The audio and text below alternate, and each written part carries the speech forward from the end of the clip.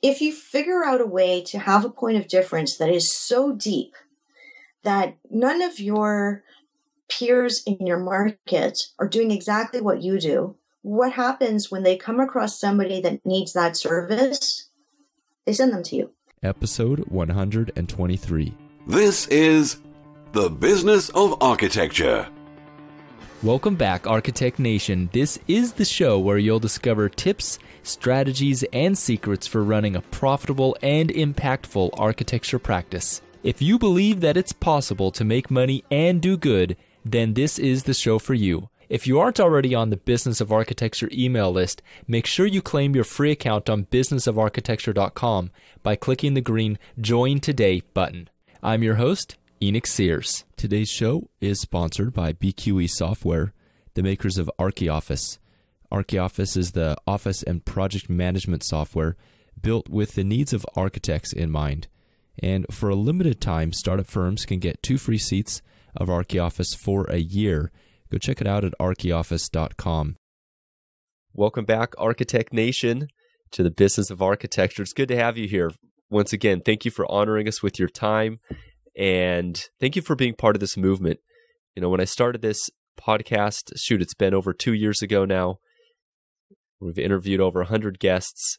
There really was nothing like this out there in the marketplace to help architects understand how to celebrate running a good business, how to celebrate being a great entrepreneur. And, you know, right now, things have started to change. There's my buddy Mark LePage is fighting an excellent battle over there on Entrepreneur Architect. And thank you for joining me here at the Business of Architecture and really caring about this, because I truly feel that this is a mission and you're part of this. As you listen, as you learn how to run a better business, you're going to be able to create better cities. You're going to be able to create better architecture. Just a quick reminder, the Business of Architecture Summit is coming up, and hopefully you've already booked your ticket for that. Whether you own a firm or whether you one day plan to own your firm, this is going to be 2 solid days of business inspiration and motivation that can really move the needle for you professionally and in your career. So I highly encourage you to go pick up your tickets. Don't miss that summit. You can grab your tickets at businessofarchitecture.com/summit. Today I'm joined again. This is the second part of my interview with Sandra Becker. She is the principal founder of Becker Management, and she focuses on marketing and management for service professionals.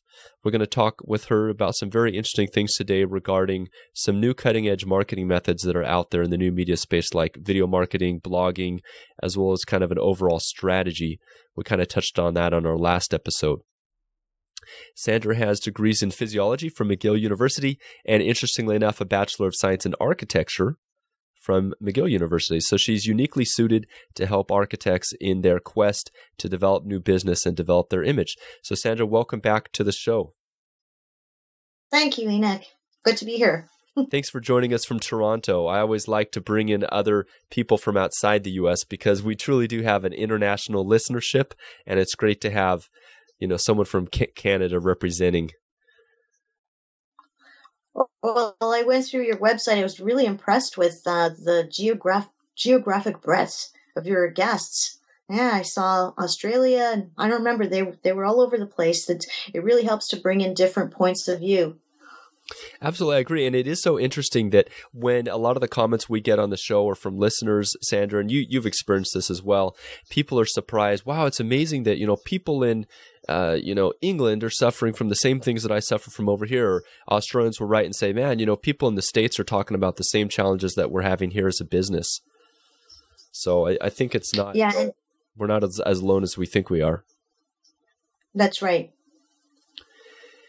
Sandra, we talked about discussing the 4 Ps of marketing and your own particular take. Now, the 4 Ps of marketing, for those who don't know, if you've ever, if you have an MBA or if you have a degree in marketing, the 4 Ps, I think Mr. Kotler came up with those. I'm not quite sure, but I know it's mentioned in his book, which is sort of the tome on marketing. And I'm not quite sure the title of it, but I'll put it in the show notes. But those 4 Ps are product, place, promo, and price. Let's talk a little bit about that, Sandra. This is more of a high-level conversation about marketing and about positioning a firm. What does that mean for an architecture firm? And what's your own spin on that? Sure. Okay. So product would be the service that you offer. So in the context of a professional service, it's not a physical thing. It's not the building. It's the service that you render. That's the product. The price is your fees, and promotion basically would be any way that you get the word out on your business, because in professional practice, it's not traditional marketing. Even if the most important thing that you do is send, email messages out to get meetings, and then you have business presentations to generate projects, that's your promotion. Okay.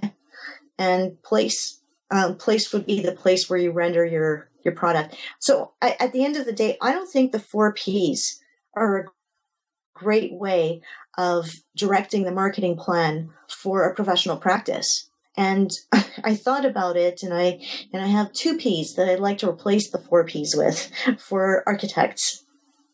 That is wonderful, because I'd like to take away from the academic. The four Ps were actually developed originally. I just looked this up on Wikipedia to set the record straight. By E. Jerome McCarthy, proposed 4P classification in 1960. So this is sort of, quite a while ago. And then the gentleman, Philip Kotler, who wrote kind of the Bible on marketing that everyone who goes through marketing school, he wrote Marketing and Introduction, Marketing Management. He has tons of books that are, kind of textbooks. So I would love, Sandra, if you can just say, okay, let's forget about the 4Ps. From my experience on the ground, there's only 2Ps, or maybe there's 2Ps. These are what they are. Go tell us about those. Okay, I have 2 new Ps, right? Put aside the others. And this is kind of hot off the press because I just thought of this morning. This is the first one. This is an announcement. Well, as always, my morning started earlier. We're breaking news here at Business of Architecture. My morning started earlier than yours. I'm in Toronto. This is true. Yes. Best thinking during yoga. Love it. Okay, so the first P, point of difference, and I talked about that a bit in our first conversation. And the second P is partnership. And when we emailed each other about doing this talk, you asked me what I was working on, and I told you it seems to be sort of a flood of clients going through changes, and I was helping them with, managing the risk and actually the opportunity that came with those changes. I know a lot of those changes point in the direction of both of these Ps. Okay, the partnership. What I mean by partnership, I kind of using it very loosely. Partnership can be a legal partnership. Right? Obviously, running your architecture firm with a partner. But it can also be any form of a partnership. You and I are partnering right now in doing this video. We're helping each other, help both of our businesses. And in doing that, we're also helping architects and possibly other professions with their own thoughts about their marketing. So that's a partnership right there. Within the architectural practice, there are very tight partnerships all the way up and down and across the org chart, the organizational chart. And when those partnerships are not aligned, that's when risk increases. Okay, so if let's say there are 2 partners at the top, and their vision for their practice is not exactly the same. They're going off in different directions. They're not building in one straight line. There's sort of this, like in concrete, if there's a little bit of a crease in there, then, the building isn't as solid. Well, there you go. There's a little bit of something that's not as solid in your marketing. So it's kind of a loose definition of partnership, but basically the 2 Ps are point of difference and partnership. Well, those sound like incredibly important principles. And tell us a little bit. I know we talked about point of difference a little bit in our last episode, but let's touch on point of difference and why that is so powerful for a firm, and how they can develop that point of difference. Well, and in terms of this discussion about managing risk, point of difference can be your biggest tool. If you figure out a way to have a point of difference that is so deep that none of your peers in your market are doing exactly what you do, what happens when they come across somebody that needs that service? They send them to you. So all of a sudden, what you've done is you've turned all the architects that you know, your classmates from school, anybody that you've worked with, anyone you can reach out to, conferences, whatever, you've turned them all into your referrers. So beyond the typical referrers, that we talked about in the last segment, now you've turned your competition into your referrers. That's pretty profound. You've done something else.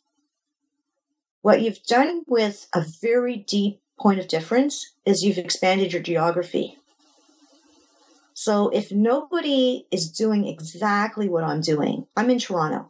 If a lot of people are doing what I'm doing in Toronto, I'm pretty much staying in Toronto. But if nobody's doing what I'm doing all across Canada, Canada's my oyster. Right? And what happens, the building sector, architects are very vulnerable to the ups and downs of the marketplace. I experienced this. When I graduated from architecture school, I couldn't find a job to save my life. Honestly, it was a really, really hard recession at that time. And so architects know this, and they know how they have to be ready for it, the ups and downs of the marketplace. And if you secure for yourself a place in the market that is so different from what everybody else is doing, those blips, they're smaller, right? You've expanded your client base, you've expanded your geography, you've really minimized your risk in doing that. Do you have any examples of people you've worked with, or firms that you know of that have this really great point of difference? Sure. I have a contact actually on Twitter, and I can send you the link to this, Enoch, afterwards. She is an interior designer. She's a perfect example of what we're talking about here. She's an interior designer, and she focuses on yachts. Yachts. That is the only thing that she does. So compare that to what most interior designers do. How many of them out there are saying, yeah, we have quite a bit of experience in yacht design? So when they come across someone that needs a yacht, what are they going to do with them? They're going to send them to her. And, she really is such a great example of what we're talking about here because, like I said, I will send you the link to this because knowing that her competitors, who would have been her competitors, the other interior designers, not just in her market, but in international markets, aren't doing exactly what she's doing. She created a Twitter chat that she does once a week on Twitter, and she advertises it on LinkedIn as well, and has a dedicated website for the Twitter chat, not her business, just for the Twitter chat. And what she does is she has speakers once a week that can give advice to interior designers about different topics. So what she's doing is she's educating her competition because they're not really her competition. Is that something you could, a resource you could send me so I can include it in the show notes? Absolutely. Okay, I apologize to our listeners. I'm overcoming a cold here, and so I muted myself because I just had a huge coughing fit, but hopefully that's gone. So yes, please send that to me. Let's talk a little bit about partnerships and what that means from a strategic standpoint. So you include it as one of your two Ps. What does that mean, Sandra? Okay, so to strengthen the partnerships in your own practice, the first thing is to make sure that right at the top, everything starts at the top, right? If you actually do have a partner or more than one partner, that you are all aligned in terms of the direction. If you're not aligned, and you know you're not aligned, to stop avoiding dealing with that. Honestly, I have clients that have, and this is really such a common problem, where the partners of a practice just don't agree. They don't agree about, who they should be targeting, or basic stuff like, what kind of marketing they should be doing. Should they hire or not? Do they go to a different building?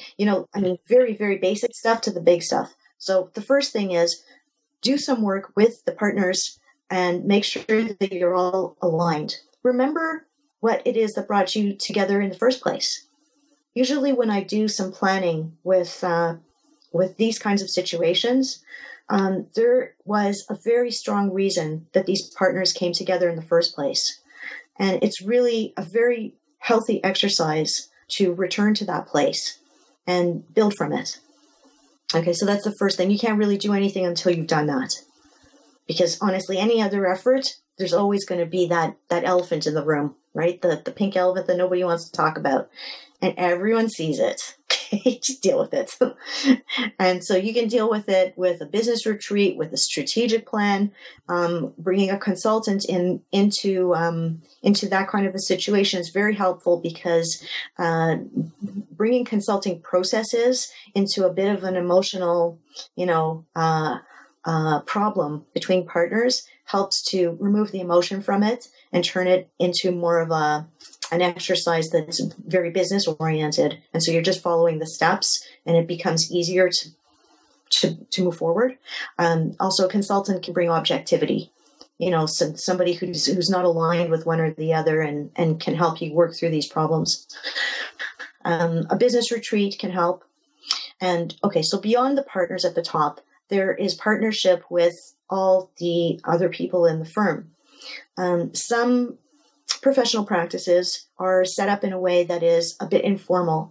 They don't have very, like in corporations, very clear organizational charts where you know who reports to who, and having performance reviews and all of that. I would recommend that they do. Okay, so stop that. Be clear about who reports to who. Start setting up your performance reviews, and that way you have more clarity about those partnerships. Okay, so your firm will change from being a bit more flat to being a bit more vertical. And what that means is that clear, Enoch, or should I explain what that? Explain, yeah, please explain flat versus vertical. Okay, so let's say in an example of a 10-person firm, okay, and you have one principal and 9 employees, all kinds of different jobs, right? The architect, the receptionist, all kinds of technicians, and basically everyone just does whatever the principal says. So that's flat. So you've got the principal at the top and everybody else, all the 9 people at the bottom.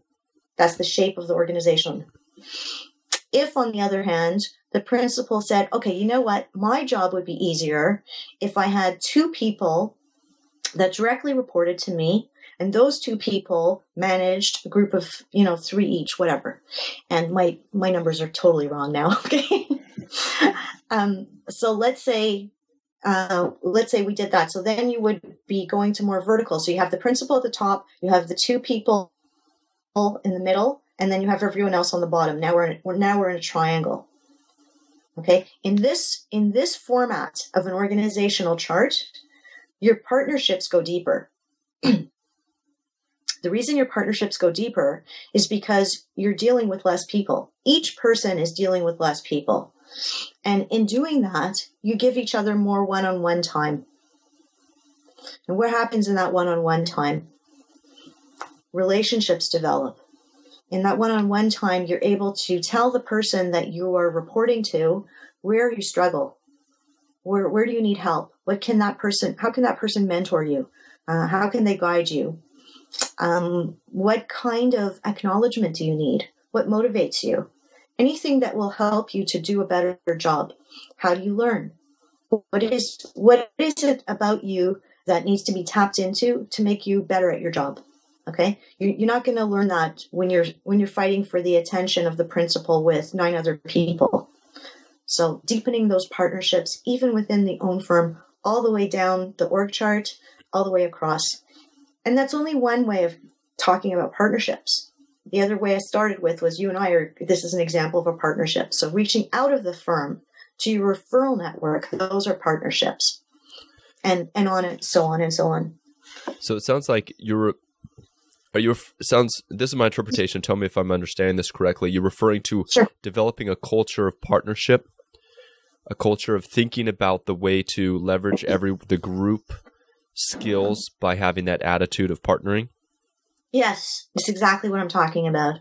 And through that, improving performance management throughout the firm, improving attitude so that the people in the firm become your sales ambassadors, right? They go out there, they're proud of where they work. They're excited. Their needs are met. Excellent. Well, thank you for clarifying that, Sandra, and explaining that. I just wanted to touch on in the second half of this episode. Let's dive into video marketing a little bit. This is something that we talked about last episode, that you mentioned that you're seeing architects not using it as much as they could. So, and not just video marketing, but also blogging and video marketing. I noticed that you do both of those really well. You do a great blog and you do some video marketing yourself. So first question, what's special about video marketing? Why is it important, and why should we care? Okay, so like we talked about in the last segment, video marketing is on the rise just because people are using YouTube more than they ever did. And well, if people are there, examine whether or not your target market is among them. If that's the case, then it's worth exploring. But architects are uniquely positioned to turn video into something grand. More so than any other profession. It's a visual business. It's deeply emotional if you know how to tap into it. There's nothing more exciting than a building that captures your aspirations, and from home to grand architecture that's about a city. There's no shortage of material to turn that into something really grand through video. It's full of visual, it's full of meaning, it's full of depth. And I mean, I studied architecture, and I know that most architects out there are very passionate about what they do. So it's full of passion. And really, compare that to the other professions that are out there who are already using video more than architects. So we started talking about comparing lawyers to architects, and lawyers don't have all that material that I just talked about, right? But they're dealing with files. Okay, the courts are kind of interesting, but you can't go there with your video, so with your video marketing anyway. So architects actually have a unique position to leverage video marketing. They're not doing it yet. I would say most of them are not doing it yet. So what can they do to leverage it? I don't think that the answer is about necessarily going with a formal video marketing strategy. That's not necessarily the answer for all architectural firms. Okay, the answer to leverage this opportunity is going to depend on the unique circumstances of your firm. What are you trying to tell people? Who are you talking to? Why do you want to tell them that? How do you want to tell them that? Where do you want to tell them that? And the style of the video should match the culture of your firm. So if you go out with this really fancy, very sort of stiff, okay, maybe fancy but not stiff video, and your firm has a history of 20 years of success because you're very down to earth, salt of the earth people, really easy to deal with, easy to talk to. Well, there's a disconnect. That might be a fantastic video, but it's not your video. So the greatest video for your firm is going to be the one that is most connected to the character of your firm and tells a visual story that's gripping and emotional. You don't need to follow this the same trap that we talked about earlier in the other segment with the websites that have the predictable format where they have, the the big portfolio picture and the standard one-liner in architectural language that nobody understands. You don't need to follow that format for website. Same thing goes for the video. The standard format that's emerging right now for professionals to use video, including architects, is to have, the talking head going, oh, okay, this is what we do. This is my history. And it sounds a little bit like it's showing off. Nobody wants to watch that. Do you? I don't. And so if instead of taking that approach, the architect were to sit in, even if it was a building that wasn't something that he designed, let's say he's traveling and he's in a building that inspired him to go into architecture school in the first place. Okay? You know what? Take out that iPhone and do a video. That might be the very best video for you. It's not about turning it into this fancy technical exercise. It's about getting to the heart of your profession and the heart of what makes your practice tick and sharing that with people. That's exciting and that's emotional, and that's what marketing is about. Do you have any tips for getting started with video marketing and being effective at it? You need a plan. Honestly, it's the same thing as any other marketing adventure. If you want to start a Facebook page, you want to start a LinkedIn group, you want to do direct mail, anything that you do in marketing, start with a plan. And the plan always starts at the very top with your objectives. What are you trying to achieve with this? Don't take that for granted, because the slightest shift in your objectives changes the whole plan. And yes, I would say work with a consultant on it. Now, the other thing that we were talking about was blogging. How can architects use blogging? Is that useful? Do you see that as a really valid marketing investment for architects? You know what? I see blogging as part of the personal plan. Okay, so marketing falls for professional practices. For architectural practices, there are two streams for the marketing plan. Okay, there's the firm marketing plan, which includes all of your foundational stuff, like your website, a brochure, anything that anybody in the firm could use. That's the firm stuff. And then there's the personal marketing plan. And this would be based on each of the individuals that happen to be participating. Maybe not everyone is, but whoever is participating in the marketing plan should have their own personal marketing plan. The personal marketing plan, as far as I'm concerned, works best when it's tailored to the talents of the individual. So in some firms, they expect people to blog. Okay. And if somebody's not a good writer and they're shy about writing, in architecture, you might have that more than in other fields. That's not the nature of the business. Or if they haven't been trained in how to write in a way that is more appealing to the audience of the blog. And so they know how to write to their architectural classmates. That's not the same thing as writing for a blog. Then they might not be good at it, or they might not be comfortable with it. Okay, so I would say the first thing is you need to assign the blog to the people who are actually going to enjoy the activity. Otherwise, they won't do it, or they won't be good at it. The second thing is set them up to succeed. So give them a plan. What is this blog about? Set it up in a way that it actually has direction. All the blogs carry a certain message. They're all directed at the same audience. That way it's set up to succeed. What you're doing with your business actually is a very good example. You set up this format to do these videos, and you're targeting the same audience with the same approach. And every time you do it, you're adding value and you're adding new information. But you're doing it in a consistent straight line. This is actually a very good example of that kind of planning that I'm talking about. Good job. Thanks, Sandra. So our architect listeners who are, thinking, maybe I should look into this, blogging, what in the world do they blog about? Any tips for that? Because I know that's hard a lot of times. It's just thinking about, well, what do I blog about? Because I do see some architects that have invested some time blogging, but it seems like they're missing the mark sometimes in terms of the kind of messages they're putting out there.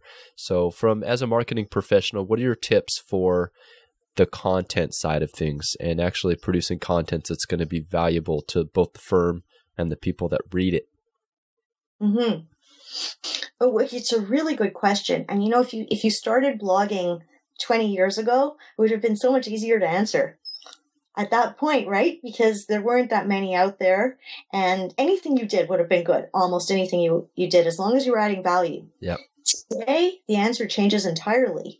There isn't a shortage of information. So answering questions, well, okay, maybe it would be helpful, but maybe not. Depends on, do you have a point of view? And so your point of view really becomes the most valuable piece of that blog. Thought leadership, saying something that maybe your competition is afraid to say, or being an advocate for something that is important to the end users of your building. Sort of getting people behind you to change something about your marketplace.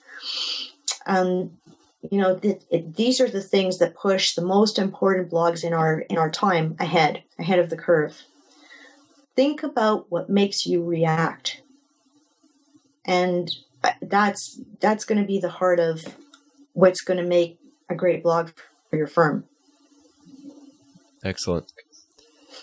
Well, Sandra, as we finish up here, any other thoughts that you wanted to leave with our listeners about what you do as a professional, or any other things we left uncovered that you want to touch on? The way I work with my clients is basically on two things. We work on marketing and management. And I think the thing that most architects and other professionals don't really give too much thought to before they delve into something like this is that marketing and management kind of need to flow from one to the other. A lot of architects think about marketing as sitting in a silo, and it's an independent activity. In some practices, it's an administrative activity, and it's assigned to some junior people, get out the proposals, that sort of thing. I would say consider thinking about shifting that to a strategic activity. Move it up the org chart all the way to the top and put it into that partnership mentality. The way that your marketing is going to work is if it's integrated with the way you manage your practice and your strategic plan for the practice. Marketing and management go together. They're not separate activities. Excellent. Well, Sandra, tell us again how people can reach out to you and get a hold of you. And also, please tell me about who are the clients that get the most benefit from working for you? Who is your ideal client in terms of an architecture practice? Just in case there's some out there listening, they fit that description, they feel some synergy with you. Perhaps we can make a match here. Thank you, Enoch, for that. And you can visit our website at bekhor.ca, bekhor.ca. All our social media links are there. And in terms of our target market, we typically work with small to mid-sized firms. And that's from anything from marketing to management, starting with the planning. So if you are thinking about engaging us or engaging other consultants, I would suggest starting at the beginning. And even if you want to do some work before you're ready to do the marketing itself, bring the consultant in at that early stage. If you have a retreat coming up, if you have any independent planning that you're doing yourself, just so that you can have a discussion about the direction. The earlier, the better. Excellent. Okay. Well, thank you, Sandra. It's been great having you on the Business of Architecture today. Thank you. Great talking to you, Enoch. Okay. And that's a wrap for another show about the business of architecture. To get more resources about how you, as an architect, can run a rewarding business that is both fun, flexible, and profitable, visit businessofarchitecture.com and click the Join button to claim your free account to Business of Architecture Insider. As a member, you'll have access to free tools and resources to help you get more clients, start a new firm, and much more. You'll also get access to my book, Social Media for Architects, where you'll learn how to use internet tools for fun and for profit. Until next week, this has been The Business of Architecture. Everybody knows that you just gotta do it anyway.